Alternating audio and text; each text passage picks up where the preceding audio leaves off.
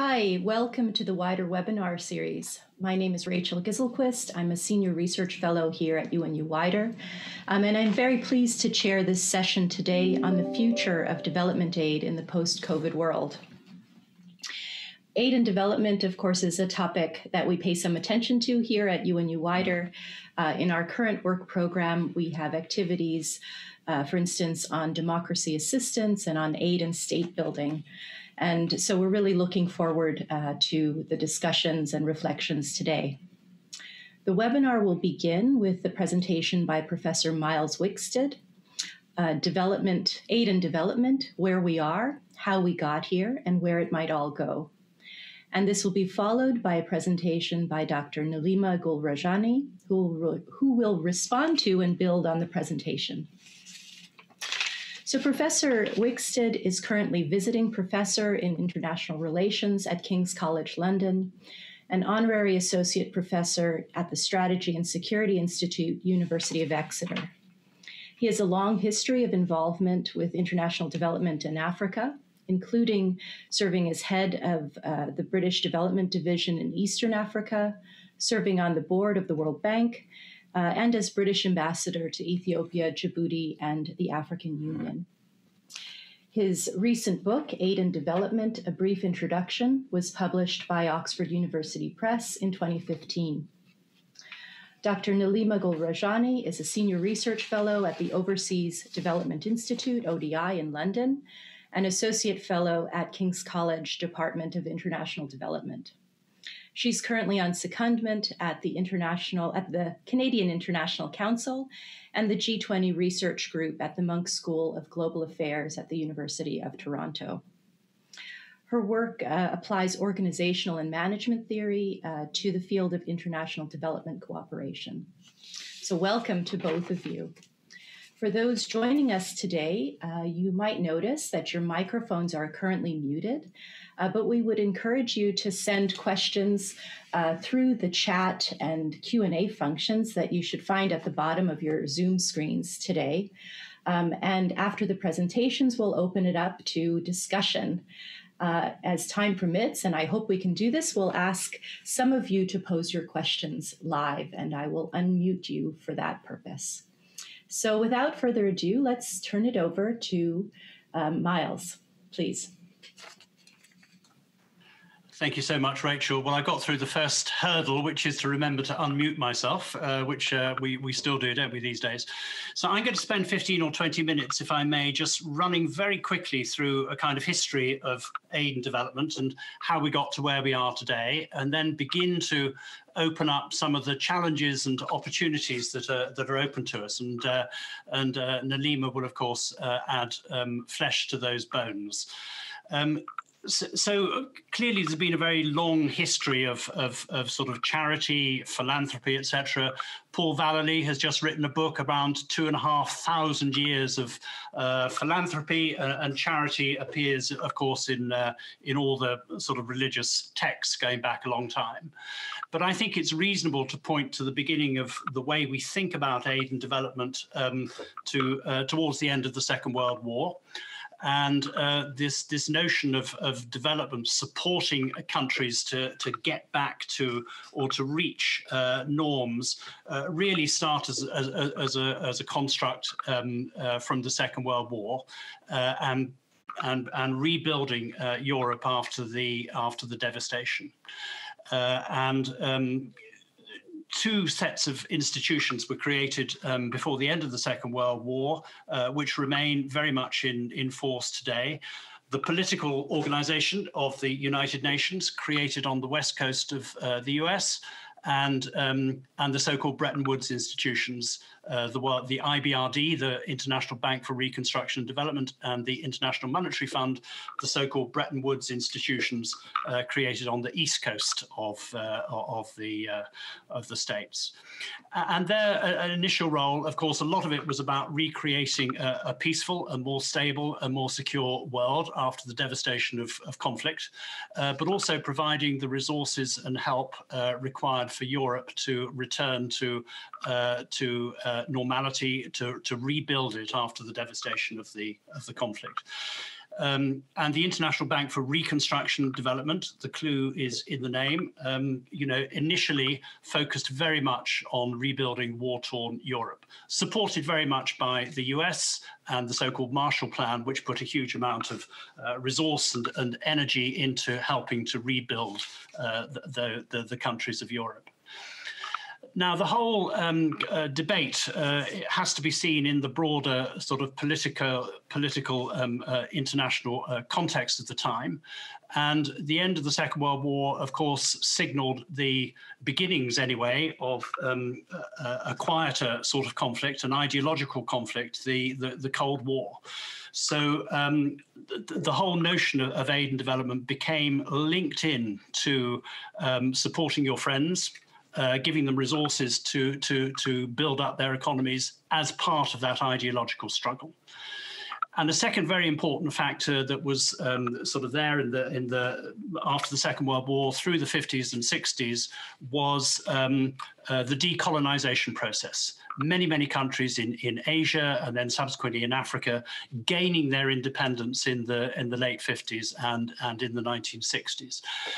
And of course, wanting to maintain the relationships with the former global powers, like the UK, like the Spanish, like the Portuguese, like the French, and others. So there were natural links between, as it were, the global north and the global south, and these are terms which I know Nalima will be taking to task and looking at in a very sort of critical way when she comes to her presentation. But basically, we saw the rich world and the poor world in those days, the rich north and the poor south, and it was complicated by the East-West dynamic.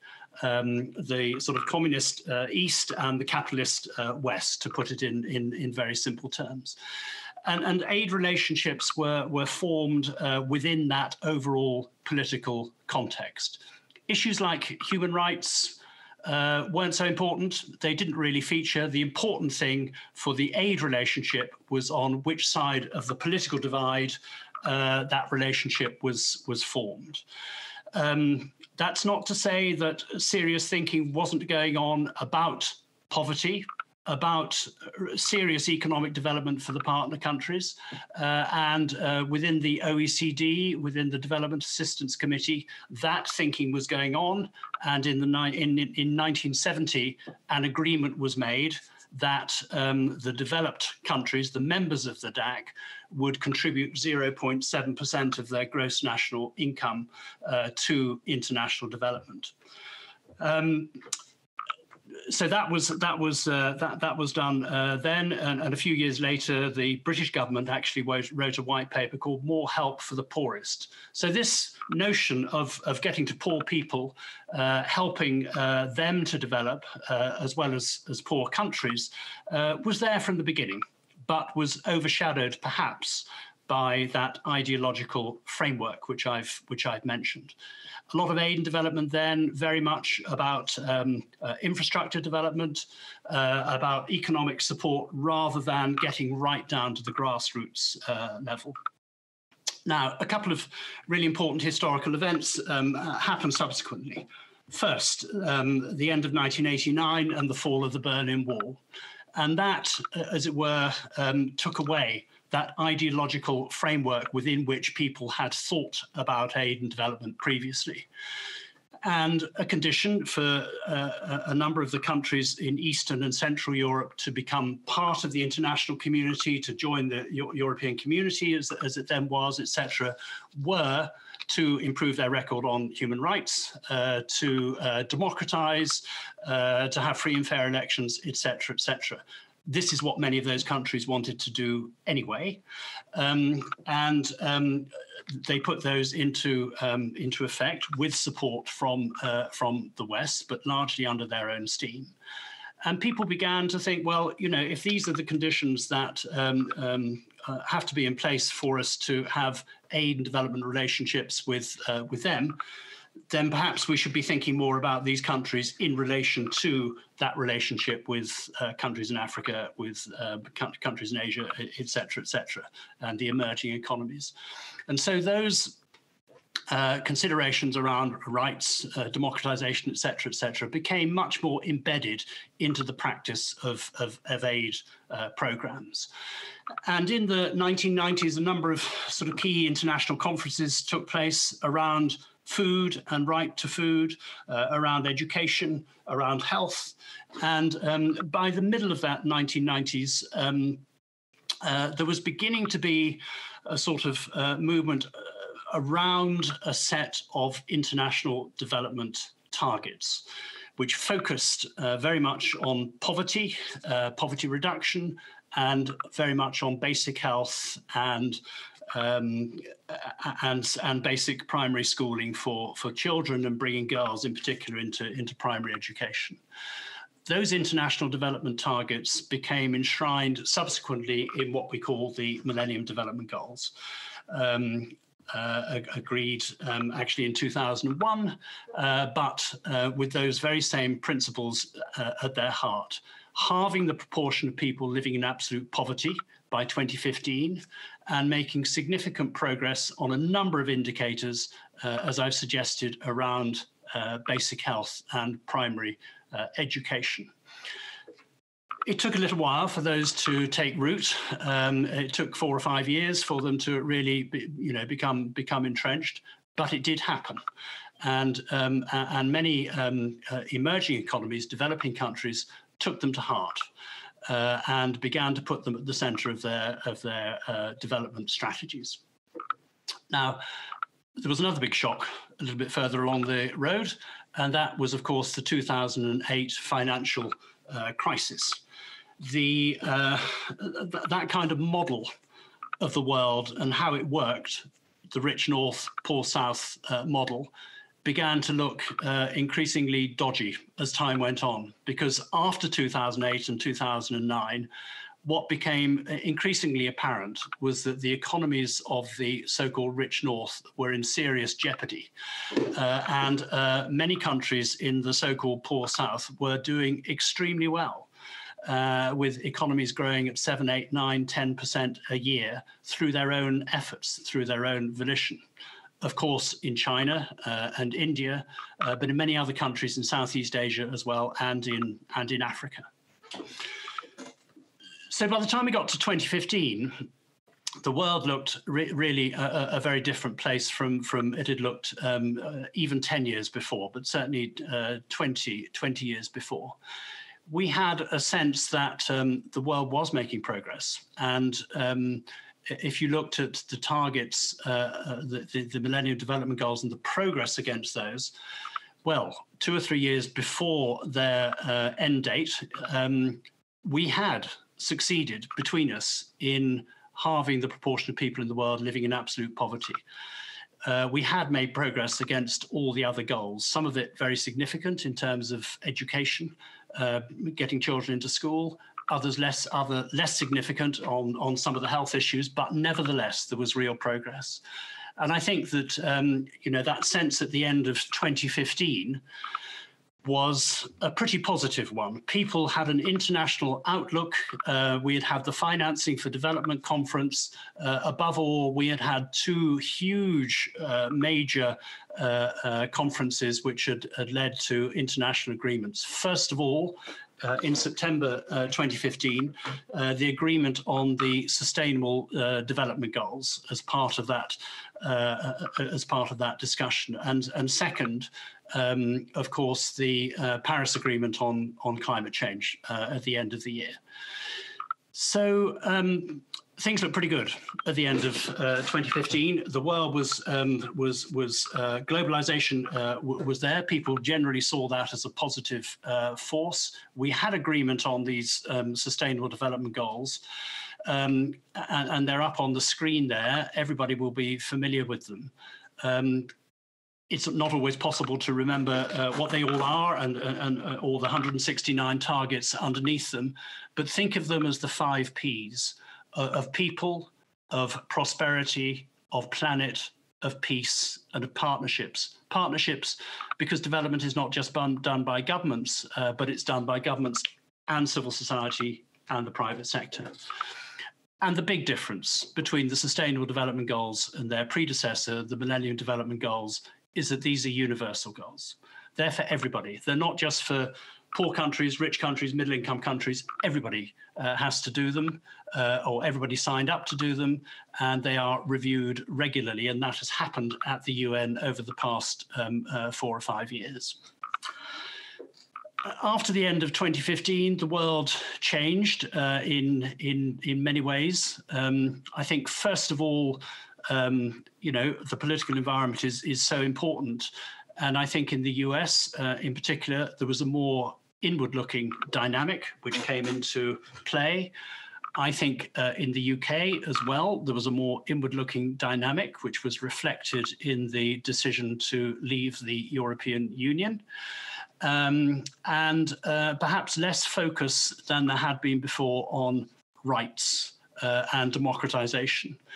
And I think many leaders in other parts of the world took their lead from this. And I think we have seen a strong increase, actually, in strongmen running their countries, paying less attention to those critical issues around human rights, etc., over the past 4 or 5 years. And some of them using coronavirus as an excuse, frankly, to embed that power and to hang on to power when they should have given it up before.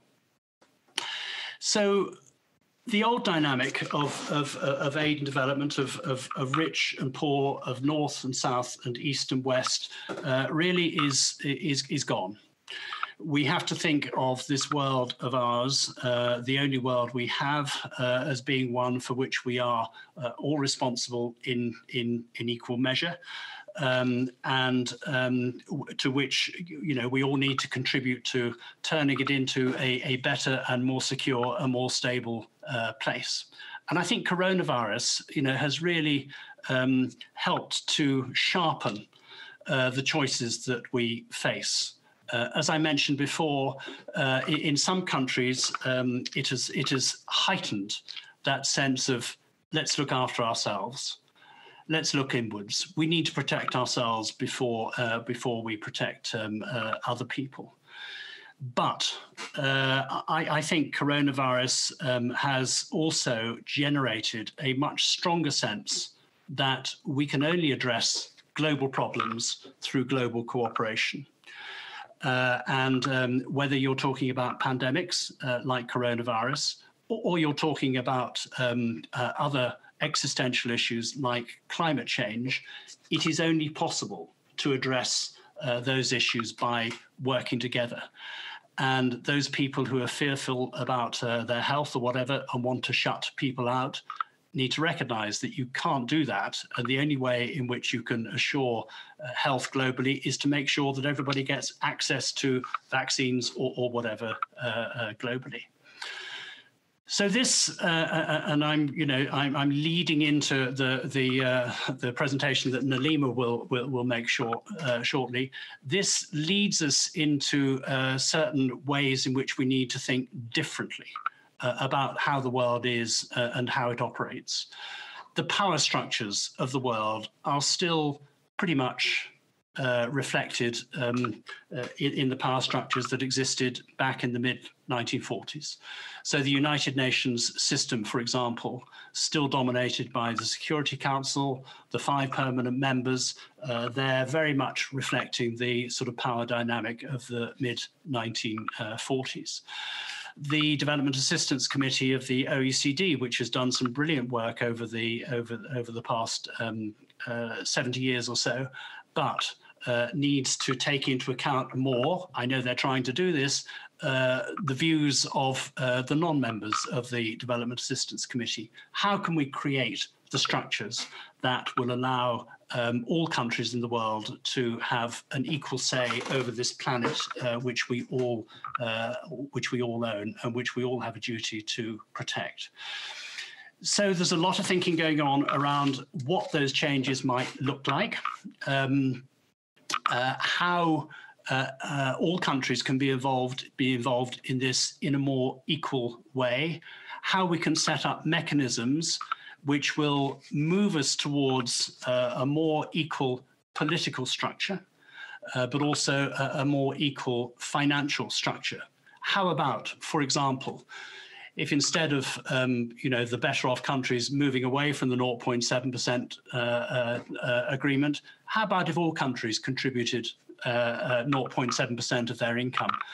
And there are mechanisms now, like the Gavi, like the Global Fund, for example, where countries do contribute, even very poor countries, because they know they will benefit from this. So how about all countries contributing something to these funds, whether it's a single fund or a multitude of funds, which will address issues that affect us all, like climate or environmental degradation or whatever. We need to move away somewhat from the old dynamic, the old way we have of thinking about things, and think about things in a new way, which empower people. We need to recognize that, as SDG 5 says, this is also about equality. This is also about empowerment of people. It's not just about getting rid of poverty, but it's about taking account of equal opportunities, giving equal opportunities for all.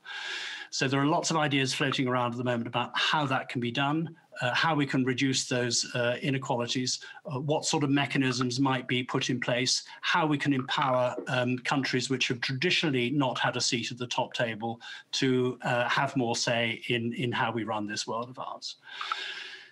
So at that point, I'm going to hand it over to Nalima, who I know has been doing a huge amount of thinking around some of these ideas and the different sort of dynamic between donors, recipients in traditional terms. And then between us, we will, Rachel, do our best to answer the questions which you will direct at us, I've no doubt.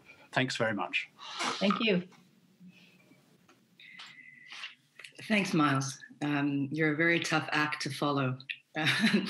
And the breadth of your knowledge and the sweep of the historical landscape that you presented is really very impressive. I am going to just try and share my screen. So I've titled this presentation "Donorship in Flux," and I will touch upon some of the historical genesis of aid in it. But before I do, and in case I run out of time, the presentation is really structured around three main statements. The first is that the idea of Northern donorship, particularly the normative context for Northern donorship, is facing some serious headwinds. And I'm not going to be able to present all of them, but I'll present a flavor of them. The second point is that these headwinds are really weakening donor identities and what we understand to be good donorship. And lastly, and I think this point is at this point is more conjecture than perhaps fact, but donorship and through it aid will be transformed in the process. But how is the question at this point? And as Myles said, there's several ideas out there, but I think it's still to be seen, particularly in the context of a post-coronavirus world, what will happen to the idea of a donor and through it, the idea of foreign aid. So what is Northern donorship? And here's where I kind of revert back to that historical moment post-war, particularly point 4 of US President Truman's inaugural speech, which problematized underdevelopment. And that really unveiled against the backdrop of a Cold War that was emerging and a desire to contain communism globally. Now, in the 1950s, the US sought to promote this idea of overseas giving, and Paul Hoffman, the formal Marshall Plan administrator, was sent out and charged with selling the idea of aid giving to European countries that had benefited from US aid a decade earlier. And by the end of the 1960s, all European countries had commenced some kind of program of aid giving beyond national borders with new organizations and new professionals, essentially creating a new institutional field, which we now call the global development space. But But why did states become donors? So what was the motivation and the source of donorship? And I think it's twofold. And Liam Swiss and I present this in a paper published in the Canadian Journal of Development Studies, and then expound on it in a chapter in a book recently published by Routledge called Politics and Power. But first is this idea of the status as a donor. So to be a donor really is to exercise power.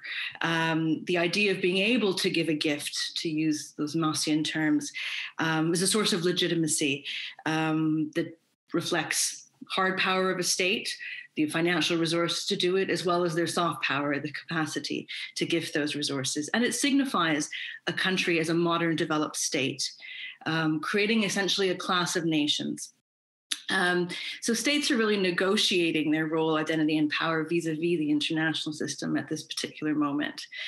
But a second way we might understand the rise of donorship is what it means to be a good donor. So as opposed to just having the institutional structure to act as a donor, it involves something about the norms and values around what good donorship would be. And David Lumsdaine, in his classic work, talked about a moral vision and how moral vision has really shaped the global aid regime, its creation in particular. And so when I talk about Northern donorship, I'm really referring to both the status of states as donors, wealthy countries as donors, but also status of being a good donor. And the idea of what Northern donorship is really a product of interests and values of their time. And that can change over time. So what we saw in 1949 is very different from what we mean by donorship in 2020. Now, briefly, just to kind of articulate some of these headwinds that are challenging, the donorship, the idea of donorship that I think Myles left us off at 2015, if you're pointing to kind of the apex of progressive donorship.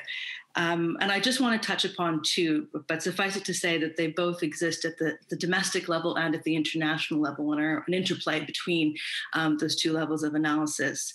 But at the domestic level, I think we cannot underestimate fiscal pressures and the role that fiscal pressures play in making it much harder to justify overseas expenditures to domestic taxpayers.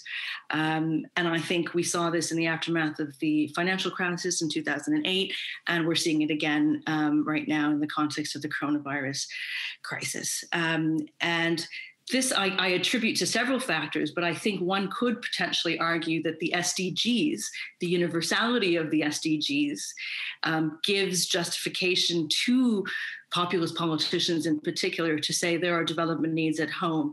And, prominent economists like Angus Deaton have even argued that underdevelopment in the inner city ghettos of New York City is equivalent to what you might find in the worst slums of Brazil, for example. So I think that potentially justifies this fiscal argument for cutting aid budgets. And I think also aid skepticism is another driver for the narrative for justifying aid and the kind of empirical evidence for it is continuously challenged. And in the UK in particular, if you're thinking about the UK context, I think the media scrutiny in particular of aid has been somewhat unfair, but also eroded public confidence perhaps in aid. One of the global pressures that I think we also can't underestimate is the shifting geography of global poverty. Not only is the purpose of a donor in middle-income countries the source of ongoing debate, but also Southern providers of South-South cooperation are upending distinctions between donor and recipient and providing a source of competition. For many, a valuable source of competition. For others, a more insidious one. And I think this plays itself out against rising Sino-American tensions, have always existed, and I think claims to a new Cold War might be exaggerated. And yet this tension blunts the practice and potential of aid and of donors as each side targets allocations to client states and offers a sort of somewhat mixed record for development per se. So these headwinds, what are they doing? What are they doing? And I think at one level, I think they're weakening donor identity. And you'll see the slide, somewhat a somewhat sad tale. But I think with the merger of DFID, we no longer have an independent development ministry in the DAC, and this merger was about political control of a budget and an agenda. And many conservatives, members of Parliament, have suggested that one could have safeguarded British values and interest through the existing institutional structure of DFID and the FCO with far less cost and upheaval. But the fact that DFID, with its reputation and the size of its budget, was vulnerable, I think really reflects the slow demise of donor identity since 2013 with the Canadian and Australian mergers, and this identity is intimately tied with the aid project. I think another way one might think about a weakening donor identity is in terms of the rise of Southern providers of development assistance who reject calling themselves donors, importantly. They don't reject the idea of receiving Northern aid. In fact, the BAPA Plus 40 Declaration, which was a declaration of Southern identity and South-South cooperation, really stated clearly that South-South cooperation is no substitute for North-South cooperation. But they do reject the identity of a donor, even though 75 countries have domestic institutions of aid giving, some of which include the least developed countries of the world. And I think what's interesting is in contrast to a previous period of the DAC where maturing modern countries moved from donor to recipient, these emerging providers can have coexistent identities as both provider and recipient, which is very different from the earlier understanding of what it meant to be a donor and how one got to being a donor.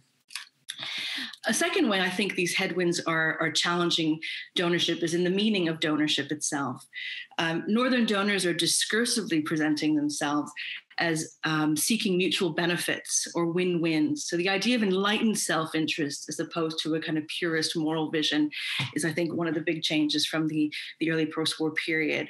And I think if you look at donor strategies, which we have done through the Overseas Development Index in various country profiles of how donors explain why they give aid, you will see an enlightened self-interest rationale prevalent in these narratives. And I think this is understandable. So I think in a world which is facing shared threats, disinformation, pathogens, climate change, but also intimately linked through travel, supply chains, migration, wealthy states can no longer insulate themselves from the effects of events elsewhere. And Sarah Bermeo, in her book Targeted Development, has argued this, that the key to prosperity in wealthy states now increasingly depends on conditions in poor areas. And she distinguishes this from the Cold War period, where the achievement of development was really inconsequential. It was actually the ability to cultivate allies that was more important. Whereas now, the ability to deliver on development is very much in Northern country interests. At the same time as we have this logic of an enlightened self-interest, moral visions of donors are increasingly driven by a much more narrow parochial idea, a self-regarding ideal. And I think that this graph, which I've put up here, shows that in the current Principal Aid Index, the 2020 version of the Principal Aid Index, we can show that donors are instrumentalizing aid for short-term gain based on a series of metrics that we've put in place. So the bulk of the donors have experienced a decline in their score over the 2017-2018 period. Principled nationalism would involve a commitment to unselfish, public-spirited behaviors, recognizing their long-term interests in achievement of development. But almost all donors showed a decline in public spiritedness on the index, suggesting some degree of instrumentalization, with interestingly Sweden doing particularly badly on measures of tied aid, especially informally tied aid. So where does that leave us? So just quickly, I think we recognize that donorship will be transformed as the balance between values and interest shifts. How it's defined and organized, though, are open questions for the minute. And I think there are some coronavirus unknowns. So, as countries hijack planes to divert ventilators and N95s to their last minute highest bidders, I think one might have seen this as the end of global solidarity as we knew it. And I think we can see that in terms of how aid finance in particular is going to be under stress, least of all due to the falling GNI ratios for those countries that target their aid spending according to their growth. So I think we are likely to see 0.7 as a policy target, diluted, if not perhaps reconceived. And Myles suggested a few ideas on how we might do that. However, you might also see this epoch as an opportunity to the extent that we all share vulnerability to a very virulent pathogen. And so you could potentially see global challenges framed as security imperatives. Negative externalities are much more obvious post-corona, and arguably sit within the mandates of the foreign ministries that now control the aid budgets. So they sit well within the kind of framing of foreign policy in particular. So I think we can expect to see multilateral commitments to flow to tackle global challenges. And I think there will be legacy effects of this crisis. So, and how that plays out are still unknown. But I think the mutual aid movement that we've seen in local communities to tackle the pandemic is something that we can build on. By contrast, vaccine nationalism might risk creating a risk to the bottom. We've shown that the world can mobilize resources at speed and scale for things that matter, and perhaps that can galvanize or reduce some of those fiscal pressures. Scientific collaboration is an unprecedented basis for global cooperation, and localism has proven, I think. So what changes do we expect from bilateral programming? So I think there will be legacy effects, but I think there are also unknowns. So with that, I will close. There are a few references there if anyone is interested, or feel free to email me and happy to provide some. Thank you so much. Wonderful. Thank you. So you've both provided a lot of food for thought for all of us. I see there are some questions here in the Q&A, but I'd encourage those in the audience to please start and continue sending your questions. I have a number of questions, but I think why don't we turn over to one of the members of the audience. Hopefully this works here. I'll turn over to Rebecca Tinsley, who has a question for both of you.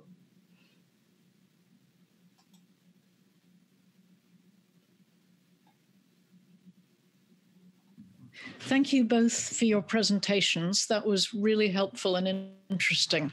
My concern is how we make sure that aid goes to things that citizens need and want, as opposed to what their leaders might say that their countries want. For example, a country like Nigeria, which is a democracy, the leaders might say that they want to build football stadiums because of the status that brings them, whereas cities as large as Jos, with millions of residents, still don't have running water or reliable electricity. So how do we, donors, make sure that the aid is going to the goals of citizens rather than leaders? Thank you. Myles and Nalima, would you like to respond to this question, or would you like to collect a few questions? Oh, my brain can only hold one or two at a time, Rachel. So I'm very happy to have a little crack at Becky's question there. I mean, this is difficult because donors get told off regularly for imposing, quote, conditionality, unquote, and saying precisely how aid funds should be used and trying to impose their own priorities on governments. I think just a couple of things. I think, first of all, that donors can reasonably expect countries, emerging economies, to have a strategy in place setting out how they propose to take their countries forward in terms of economic and social development. Indeed, this really came into play in the late 1990s, and in terms of their relationship with the World Bank, countries were asked to draw up these so-called poverty reduction strategy papers, PRSPs, to set out precisely how they proposed to take forward the development of their countries in response to concerns by the World Bank and the donor community that they could feed into that process and to develop country ownership. The other part of the question, how do we ensure that what governments ask for reflect what citizens actually want? I think the SDGs provide that framework for countries to consult their citizens about priorities. These are supposed to be consultative documents, and an increasing number of countries the world over, including in Finland, but also in countries in Latin America, Ghana, in Africa, for example, have taken this point very seriously about a national framework for development with the SDGs at their basis. And SDG 16, is the crucial one, the one that was most difficult to get agreement on when the discussion's happening, around peace and justice and strong institutions. And there's lots of language around rights and around civic responsibility and getting consultation mechanisms going. I think all we can do as donors is to ensure that there are processes in place for democratic elections. None of us as citizens always get the precise governments we want. And sometimes when governments come into power, they do things that we haven't voted for those powers. But I think that's all we can expect, really, whatever state a country's in, whether it's had democracy in place for hundreds of years or whether they're new democracies. Thanks. Rachel, can I come in? Yes, please do. Great. It's a great question. And I think there are several layers to the problem that the question identifies. The first is you have elites at two levels. You have elites in the donor countries who are making decisions which perhaps don't always match up with needs in developing countries. But then you also have elites of developing countries who potentially are intermediaries. The principle of sovereignty essentially limits the hands of the donor nation to be able to necessarily engage with the individual citizen. Too often those channels occur through the elites of those developing countries. But I think there perhaps a couple of ideas that might be worth thinking about in terms of how to match donor desires for development with citizen needs. And I think the first is the channels of finance that are used. So I think the ability to give directly to local NGOs and civil rights movements, thinking women's movements, for example, in the context of gender equality is really critical. And some of the work that we've been doing has shown that even though most countries have formally untied their aid, informally, the practice of aid giving is still very much tied to northern NGOs, often the larger international ones. And so really creating conduits of finance to be able to at least work with small scale actors on the ground. And that's not an easy challenge. This issue of scale is another thing to be discussed. But nonetheless, I think thinking more critically about the channels with which we engage at the local level is important. And I also think there is value in coming back to these ideas of cash transfers as a potential way to give to the local level, the argument being that those at the local level are best placed to decide how to spend that money and do tend to spend it well. So I think those might be two ideas to consider as well. Wonderful. So I wanted to jump in with a question that sort of follows on from this discussion. There's been a lot of discussion recently about a global decline in democracy. Freedom House, the Varieties of Democracy Project, Civicus Monitor, and so on have reported that we see sort of pronounced democratic backsliding since the early 2000s. And I wonder your thoughts on how aid fits into this. And especially sort of the impact of emerging donors in this whole possible trend, because there's, as you, Nalima, as you mentioned, there is concern that emerging donors have sort of different norms around aid and conditionalities and democracy and so on. So I wonder your thoughts on that. Myles or Nalima, please. Well, shall I just? I mean, I'll kick in first, then I'll let Nalima give the real answer afterwards. But I think that kind of sort of liberal international consensus that built from the end of 1989 and which continued through the 90s and into the 2000s, perhaps came to a peak, as I said before, at the end of 2015. That consensus has been broken. And it's partly, the Trump factor, I think has been, to be honest, has been a really important factor in this, that, the US, which on the whole has been on the side of progress and development and putting resources in and caring about the state of the world, that has not been apparent over the last 5 years.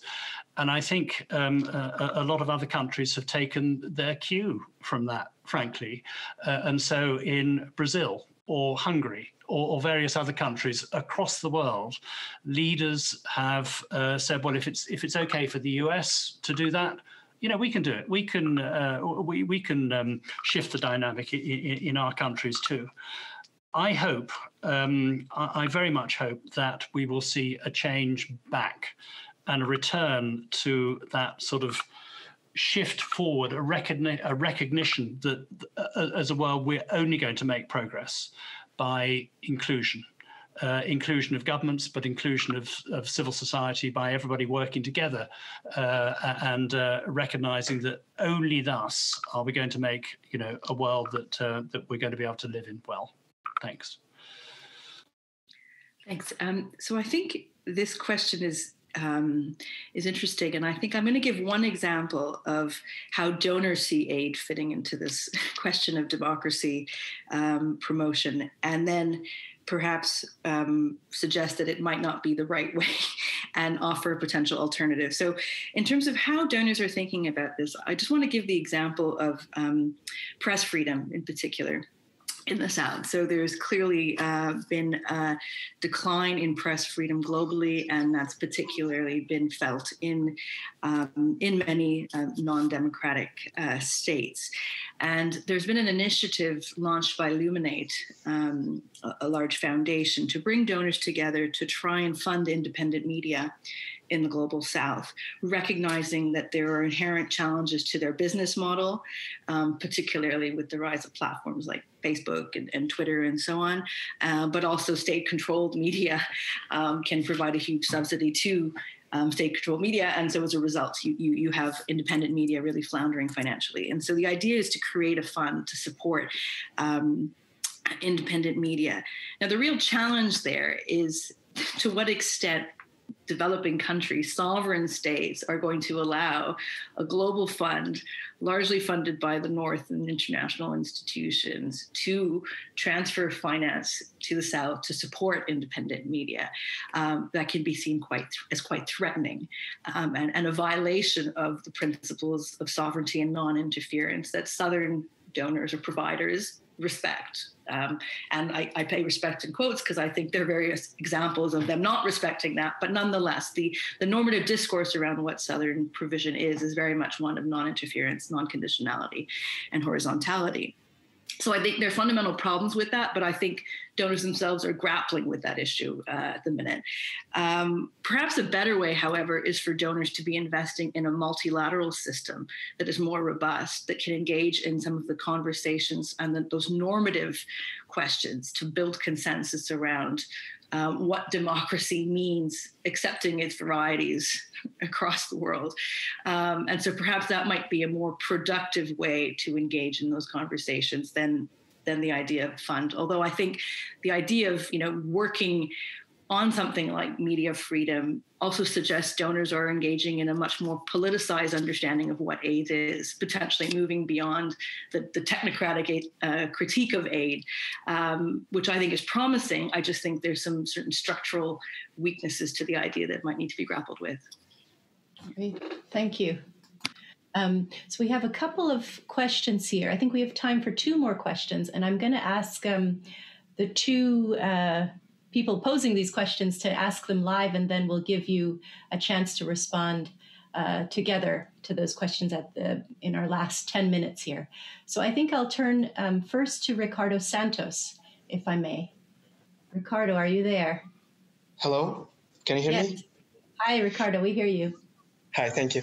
So first of all, thank you for the presentation. It's very thought-provoking. So it may be a little bit unfair, but I felt that to a great deal, the presentations offered a perspective of how narratives mostly and practice changed from the perspective of an increasingly wider and diverse group of donors. But has the experience of said recipient countries and communities changed that much? So are there any signals that the power of the gift is waning and that donors are indeed improving their practices, namely in terms of predictability, coherence, and temporal consistency? Or, as I registered years ago as a development studies student, hearing a wise researcher, ownership is still a mantra in development because we are still way too far from making it real. Thanks, Ricardo. So we have another question here from Irene, and I'm trying to ask her to unmute. Let's see if it works. If not, I'll pose the question. Okay, well, the question is, yes, oh, Irene, there you go. Yes, so this is Irene together with a few colleagues from Nairobi, Kenya. Hello.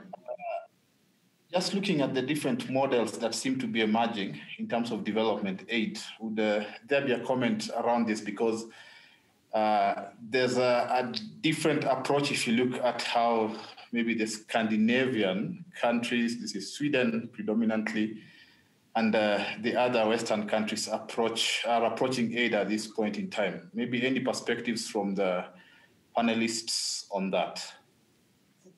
Wonderful, thank you. So over to you, Myles and Nilima.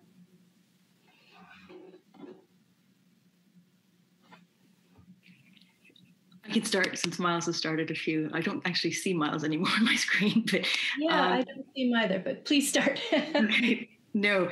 So on the first question, unfortunately, I don't think there's much evidence of donors changing their practices in terms of predictable financing and some of the other metrics you suggested. And I think I saw a recent table, I think pulled from the GPDC, which is the kind of aid effectiveness monitoring, that really was sobering on that score.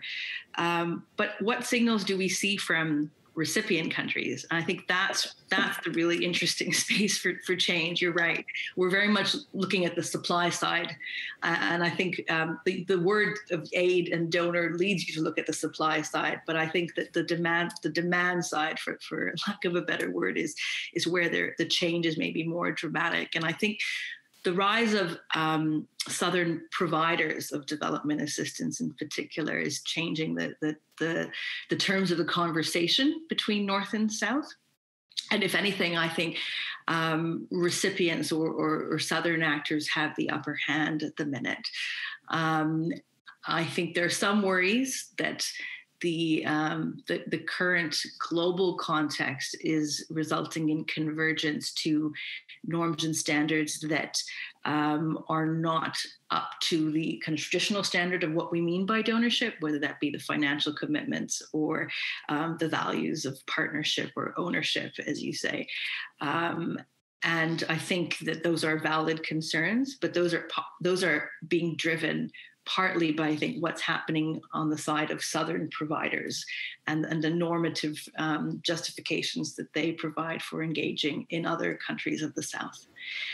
That probably doesn't answer your question fully, but hopefully gives a flavor of where I'm coming from.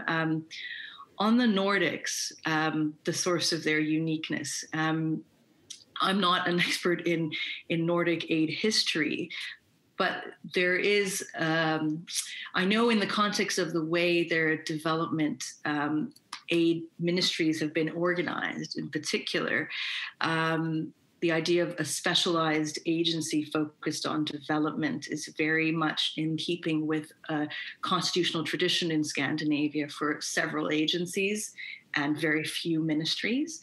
And agencies have a lot of power in Scandinavia, in thinking of Sweden in particular, compared to ministries perhaps elsewhere in Sweden, but also in other parts of the world, and have a lot of autonomy. And I think that is potentially one reason why they've been able to keep their development aid programs at arm's length from some of the foreign policy imperatives that otherwise tend to infuse development programming, that long constitutional history of separation of powers. I don't know if Myles has anything to add, but that would be my kind of historical view of some of the differences from Scandinavia. That's great. We seem to have lost Myles. I think there's been some technical glitch. So hopefully he can come in the last few minutes to say some closing words. I'm wondering if I should take maybe one more quick question. Liam Swiss, I think, has a question. We've got 5 more minutes, so pose it quickly, and then we can get some closing remarks from Nalima, and hopefully from Myles as well. So Liam, please.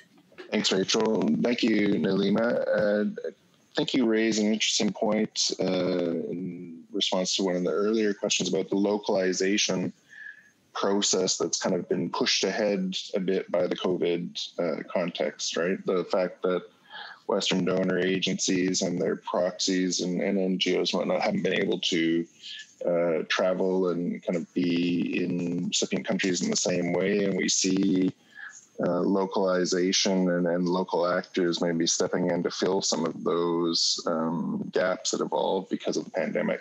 What do you think the prospects are for that continuing post-pandemic, assuming we get to some sort of normal again? And if we see greater localization, what are the prospects for favorability of aid if it means diminishing role for the aid sector in donor countries? Thanks, Liam. I didn't fully understand the second part of the question, that if we see localization. If there's increased localization and it means a diminishing role for Western-based NGO actors, consultancies, donors themselves. Yeah, great, thanks. Okay, so on your first, will it continue? I mean, the changes to the world of work generally are so dramatic. I can't see how we are going to go back to any normal, frankly, what was before in any space of the world of work. And I think perhaps in the development sphere in particular, the combination of the climate crisis in particular, I think really begs the question of the value of flying around the world for 2-day meetings. And I think technology has shown how we can still be engaged without necessarily being present. So I suspect that we are not going back to a previous world, and that the localization trends that we've seen will continue in some form, certainly more than they were previously. And I think that does have implications for the role of Western-based NGOs and actors, particularly in the context of shrinking aid budgets. I think donors like DFID, for example, are looking very carefully at who they want to invest in as intermediary channels. And the crisis that many non-governmental organizations are facing to cover their overhead costs in particular is suggestive of, I think, a trend that will continue. And I think that might not be a bad thing. I mean, time will tell, but I think it does definitely open the door for greater horizontality between North and South, and I think that is frankly what is needed. Great, thank you, Nalima. So I just got a message here that unfortunately Myles has some internet issues. So I think that we will have to close the session today without him. But I thank both Myles and you, Nalima, for your really thought-provoking presentations and comments, and the audience also for the questions. There are a couple more questions we didn't get to, and I think that they'll be shared with you both after the chat, after the webinar. So thank you, everyone, and I think now we'll close this WIDER webinar. Thank you very much.